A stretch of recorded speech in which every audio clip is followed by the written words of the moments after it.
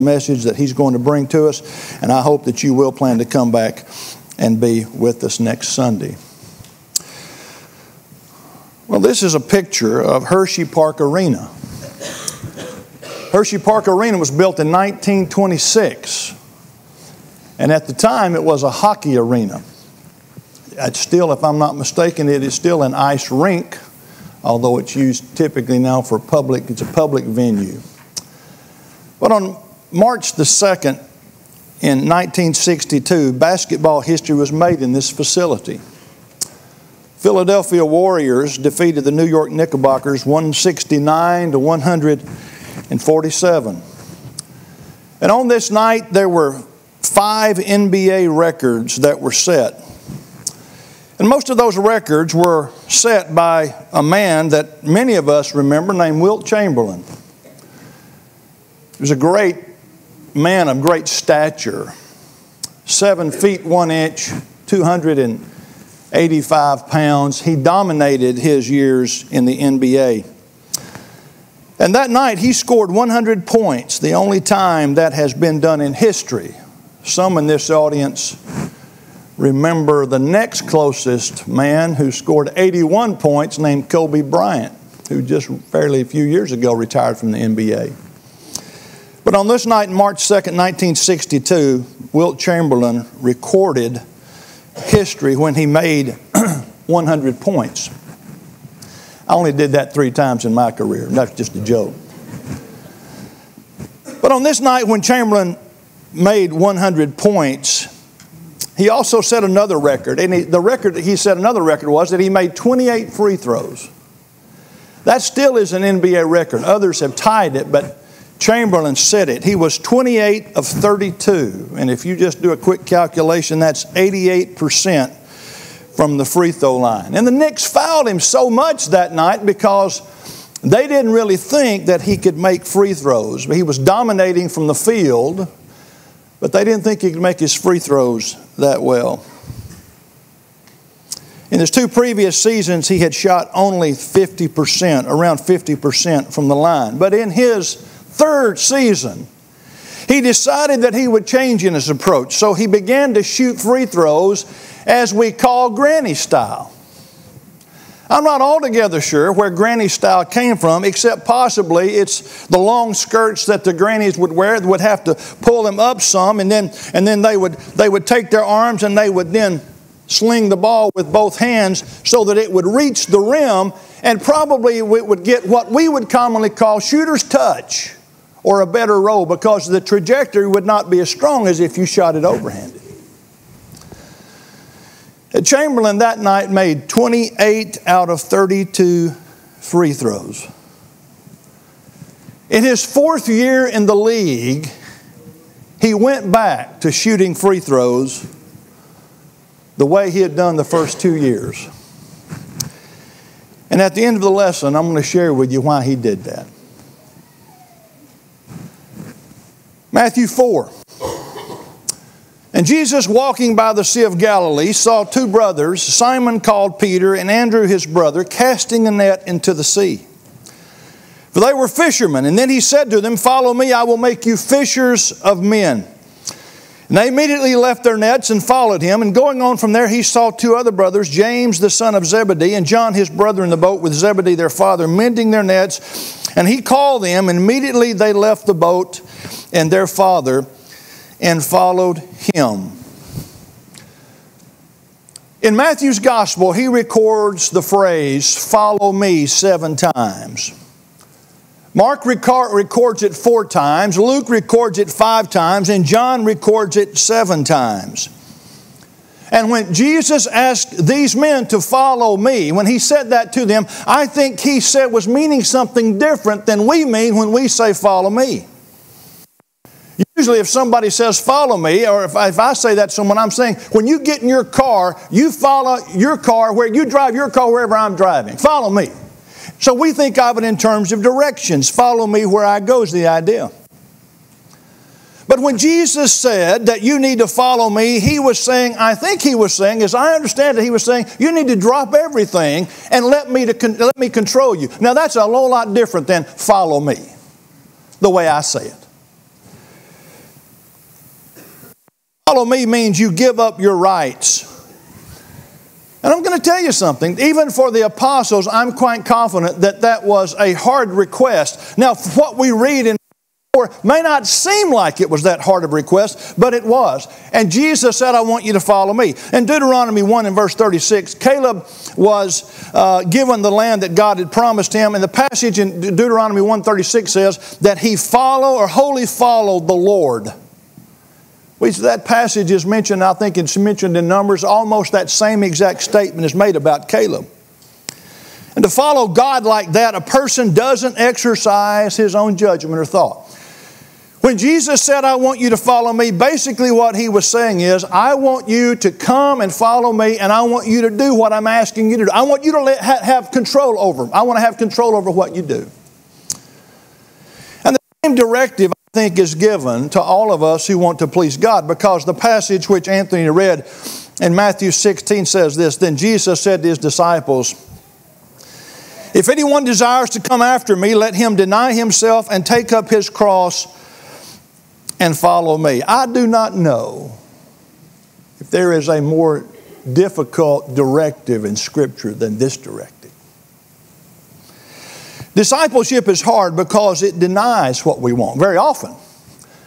Not all the time.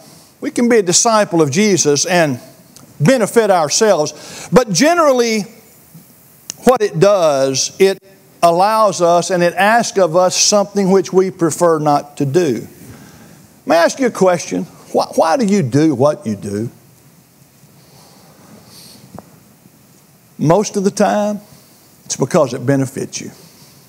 Most of us aren't going to do anything that doesn't benefit us. Just think about that for just a moment. That's how marketing works. You know, if somebody's trying to sell you something, they're going to try to sell you something because they want to show you how it's going to benefit you. When I say the term 15 minutes, what does all your minds go to probably? 15 minutes can show you how to save 15%, right? Yeah, it's a Geico commercial. Why do they say 15 minutes? Because that gives you some benefit. They're trying to promote some benefit for you. Or if you typically go where my wife likes to go and where I like to go too is to Publix. And you know why I like to go? Because that's where shopping is a pleasure. And I like pleasure. It's a great thing. And when I go to the grocery store, I don't quite get what they're talking about. But it's a pretty good place to go. But it's because it has some benefit to us, right? You're in good hands, right? With Allstate. Well, why go to Allstate? Because you're in good hands. Now, that might not fly with others in this audience, but I'm just saying, if you're much on marketing, that's the way that works. That's why we do what we do. We like that. Back in the 80s, we remember the granny who showed up and said, "Where's the beef?" That was a Wendy's commercial. And the whole point of that was, if you go to Wendy's, you're going to get more beef on your hamburger than if you go to these other places. And Jesus said to his disciples, you need to follow me. But the difference in that was, I don't know that they thought there's going to be some great benefit for them. I'll tell you what they didn't understand. And they would understand that more fully as they would spend time with their master. The books of Romans and Philippians and James and 2 Peter and Jude all tell us that the authors of these books saw themselves as bond servants. They saw themselves as bond servants. A bond servant is different than hired help.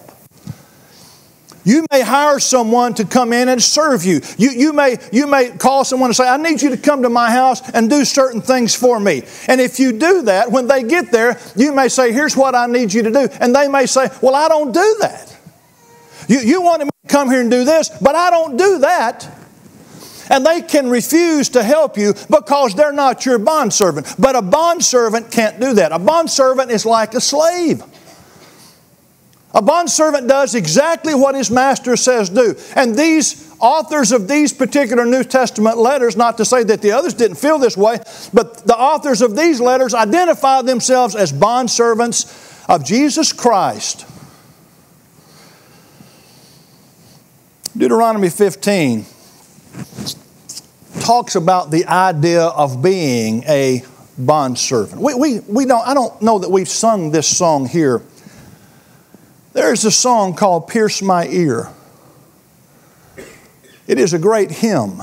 And I think we could learn that pretty easily, and it would be good for us to consider. But the idea is this: pierce my ear, O Lord my God. Take me to your door this day. If you don't have some context for this whole idea, then the idea of a bondservant really doesn't have the effect as I think it should. Every 7th year, when the 7th year came, those who were slaves were required to be set free. This passage from Deuteronomy 15, follow as I read. If your brother, a Hebrew man or a Hebrew woman, is sold to you and serves you 6 years, then in the 7th year you shall let him go free from you. And when you send him away free from you, you shall not let him go away empty-handed. You shall supply him liberally from your flock, from your threshing floor, and from your winepress. From what the Lord has blessed you with, you shall give to him. You shall remember that you were a slave in the land of Egypt, and the Lord your God redeemed you. Therefore I command you this thing this day. So that was the point. This is what was going to happen in this 7th year. It's going to be this release. And then the latter part of this says, and if it happens to you that he says, I will not go away from you, because he loves you in your house, since he prospers with you, then you shall take an awl and thrust it through his ear to the door. He shall be your servant forever. Also to your female servants you shall do likewise. Then the 7th year, you released your slaves. But if the slave came to you, if that servant came to you and said, I don't want to go anywhere, I want to stay with you, that's something that you could do. And my question this morning, what would cause a Hebrew slave to not want his or her freedom? You ever thought about that? Most of us, if not all of us, are unfamiliar with the language. The whole concept is a little bit foreign to us from a practical standpoint. We've heard about these kinds of things. But I just want you to think about the mark. If a man or a woman came to the master and said, I want to stay with you, then the way that slave would be identified as this bondservant was the slave's ear would be taken to a doorpost. You'd go to the doorpost and you would drive with a hammer. You would drive the awl that you see here into the lobe of the ear. And then once that happened, then you would really, in essence, pull the awl out, and what would be left, as we might understand, would be just a bloody, gaping, and jagged hole. When healed, anybody could recognize. It's different than a piercing in the sense that we think of pierced ears today. The hole would be a mark of devotion. And when a slave went to their master and said, this is what I want you to do to me, then the master would take that slave and go to the doorpost and pierce the ear of a slave who said, I'm yours forever. Why would a slave do that? I think it's a great question. If the slave said, I will not go away from you because he loves you, and your house, since he prospers with you. If he says that to you, he's going to say that to you because he loves you. And not only does he love you, he loves those things that surround you. He loves all of those things that being a part of that family means. And not only does he love you, but he understands that he prospers with you. And so that's what he wants. That slave is now living in self-denial, but he's living in self-denial willingly. And he's doing that for a greater good that benefits him personally, because the master's heart is such that he wants him to benefit. And no doubt that's the way he treated slaves even before he had to make the decision. That's why they stayed. And so with that idea in our minds, think back, if you would, about what Jesus said. If anyone desires to come after me, let him deny himself and take up his cross and follow me. Go back even to Matthew 4, to that passage. Look what happened. Jesus was walking by the sea. He saw Peter and Andrew. They were casting their net into the sea because they were fishermen. He said, follow me, and I'm going to make you a different kind of fisherman. Look at verse 20. They immediately left their nets. You see that? They immediately left their nets. And then you get on down, he says, going on verse 21, going on from there, he saw two other brothers, James and John. They were with their father Zebedee. They were also fishermen. The passage tells us they were mending their nets. You know why you mend nets? Because you can't afford to buy new ones. I don't know that I've ever done this, but I know I haven't done it, but I've seen my mother take old socks and she mends those socks. I'll bet you not many people in this audience mend their socks. You know why you mend nets? Because you can't afford new ones. And you go and you take advantage of that. And that's what they were doing. And yet, when Jesus called them and said what is obviously the same thing, verse 22 says, and immediately they left the boat. They weren't fishing. They didn't need to drop their nets. They were mending their nets, but they left the boat and they left their father and they followed him. Now, I want to ask you a question. Do they understand what it meant to follow Jesus? All four men walked away from the family business. Said, I'm going. Now, what does that practically say? And maybe more importantly, are we asked to do that? Well, yeah, we're asked. Matthew 16 says we're asked to do it. We're asked to deny ourselves and follow Jesus. He said, that's what he said to all disciples. And so when you get to a passage like 1 Corinthians 15 where Paul would say, I affirm by the boasting in you which I have in Christ Jesus our Lord, I die daily.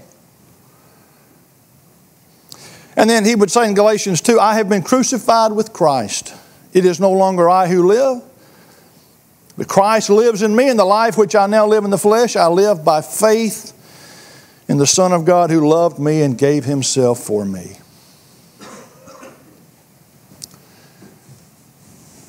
You see yourself as dying daily. That ever cross your mind? You die daily? Do we even take that seriously? I mean, that's what Paul said. And somebody said, well, I don't live when Paul lived. I get that. But the admonition is an extension of what Jesus said. I mean, what Paul says is, I die daily. I have been crucified with Christ. So isn't there a sense in which, in a very real sense and an obvious sense in which all of us ought to see ourselves as dying daily? Am I wrong about that? Have I misinterpreted that, or is that not what I see? Why do we do that? Why would we, in essence, then make ourselves bondservants? Why would we say, pierce my ear, Lord? It's going to hurt. It'll physically hurt, but pierce it, because I want everybody to know when they see me that I'm going to die daily, because I'm yours. Why do you do that? I'll tell you why the bondservant did it. He did it because he loved the master. And you know why he loved the master? He loved the master because the master was all about benefiting the slave. That's why he loved the master. Why else would you do? Why else, when you've been given your freedom, would you say, I don't want my freedom? I'm all in. Why would the only reason you would do that is if there was some benefit to you. And you know what you're saying is, I'm going to commit to you for the rest of my life. Wow.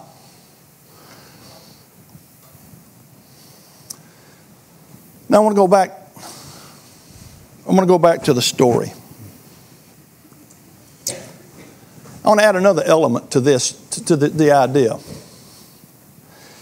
Why would Wilt Chamberlain in his 4th year in the NBA, revert back to shooting free throws at a lower percentage than he had in his 3rd year, which was identified in a very real way by the night he scored 100 points, making 28 out of 32 free throws, shooting granny style.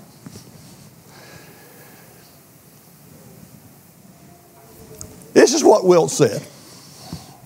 I just felt silly shooting that way.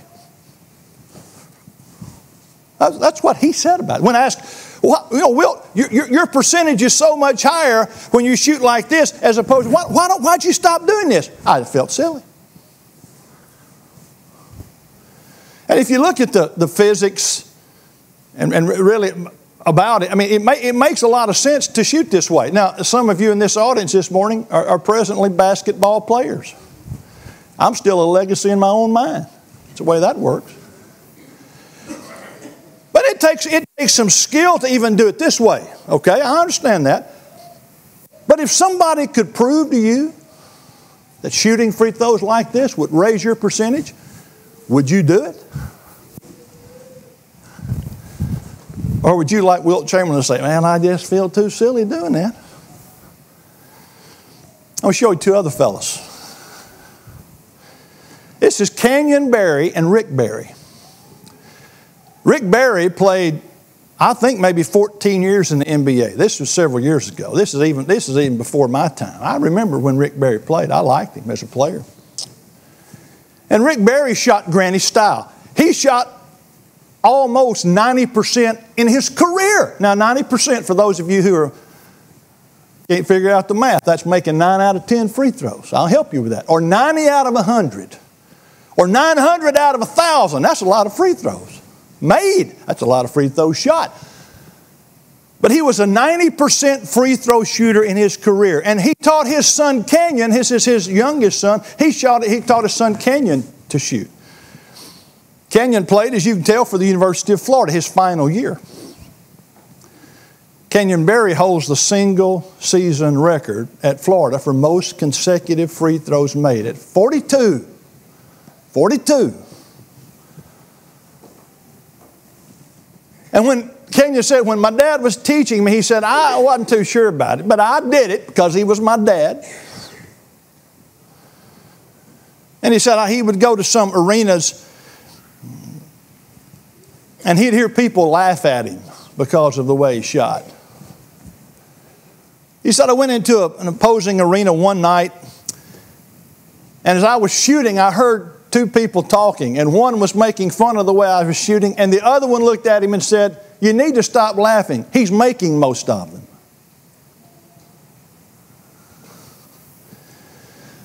And Canyon said, I realized that it wasn't about style. When you're in a basketball game, it's about how many you make, folks. It's not how it looks. So what are we talking about here? Sociologists don't identify this. This is a threshold. This is about the best threshold picture I could find. And all of you know my handyman skills. You're probably just impressed with the fact that I could even find a picture of a threshold. That's what that is. That's this barrier. That's a barrier that's put between areas where you transition into, right? That's what a threshold is. And sociologists say that there's such a thing as a high threshold and a low threshold. Low thresholds are what you've just seen. Low thresholds are easy to go over. High thresholds are harder to go over. If this step wasn't here and I was transitioning from the floor to the pulpit and that step wasn't there, I could make it, but it'd be a high threshold. You know, young preachers, they jump up from the floor up here. I used to jump up. If you'll watch a real older preacher, notice I don't put myself in that category yet, but most of them will work their way over. If you remember Brother Goff, when he was here, he'd come up here and he'd work his way over, he'd hold on to this, and then he'd step up, right? You know why he did that, don't you? Because here's years of jumping up to the podium or over. I may do that tonight just to see if I can. So you may want to come back just for that. But that's the difference between a high and a low threshold.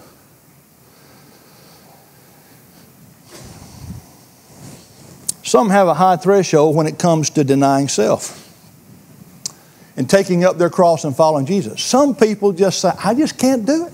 It's just, the threshold's just too high. And it may be a result of peer pressure. You know, when I was a kid, when I was in Bible classes, when a teacher said we're going to talk about peer pressure, I used to hate that. Talk about it all the time. I'm sick of talking about peer pressure. I don't want to hear it. And then I got older and realized, yeah, I needed to hear that. That's why they talked about it, because that's what I needed to hear. Some of you can't deny yourself because you can't get over what others are going to say about you. So some of you can't move into a different area of serving God because people may laugh at you. You don't want that. That's because in your mind the threshold is too high. That doesn't faze some of you. Not a problem. Some of you, the threshold is you have family pressure. For some of you, you know what you ought to do. You know you ought to need to deny yourself, take up your cross and follow Jesus, but the family pressure is too much. And it's a high threshold. There may be none higher. Forget peer pressure. It may be that you just can't overcome the family pressure. Or it may simply be that you can't move from this area of not denying yourself to this area of denying yourself simply because you're too involved in what the world offers. I get that. There are a lot of things the world offers that are really good. But Jesus said, if you're going to follow me, you're going to have to deny yourself. And there are others that have a low threshold spiritually. You have to decide, how low is your threshold? A little ridicule, a little laughter, a little make fun of you because you don't act, or you don't, may I use the term, you don't spiritually shoot like somebody else, and somebody laughs at you. Somebody says, well, that's silly to do what you do, if that's even a word that people use anymore. Is that enough to ambush your faith? Say it's silly? Or you're not like the rest of us? Silly? Really? That's enough to ambush your faith? When Jesus said, you have to deny yourself. And you have to take up your cross. I think, it means a lot of different things, and I get this, but it seems to me that in essence what he's saying is, I want to take you to my doorpost, and I want to ask you a question. You want me to release you? Or are you going to commit to me for the rest of your life? Because my household prospers, and I love you.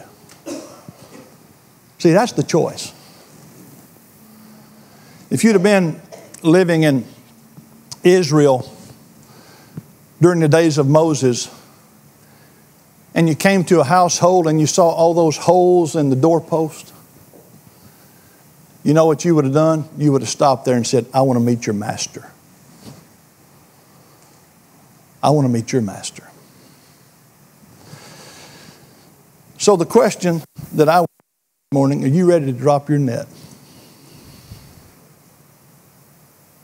You ready to follow Jesus? If you have a low threshold and you understand that what Jesus can do for you is He can make you prosper. I'm not talking about necessarily in terms of what the world tells you, but He'll help you spiritually to accomplish things that you never thought you could accomplish. But you've got to drop your net. You've got to follow Him. We would love to help you with that. Let me add one more caveat to this lesson, please. I know that people struggle. And sometimes things in our life that we struggle with won't allow us to look at the most serious question that we could ask, which is what I'm asking this morning. This is what I'm really talking about, the most serious question a person could answer this morning. But because there are other things in our lives that hinder us and maybe overwhelm us is the more correct way to say that, it's hard for us to answer this question. I get that. I get that. You may be here going, Kenny, I know what God wants me to do, But I've got to deal with this in my life. This is the priority. This is the overwhelming priority in my life. I want you to rethink it. I want you to rethink that. Because when you commit yourself to the house of the Lord, then everything you do can prosper the way it needs to. As hard as it may be. Commit yourself to Jesus Christ. Follow Him and drop your net. If you need to respond to the gospel this morning, folks, please do that. While together we stand and while we sing. The salvation in Jesus, that will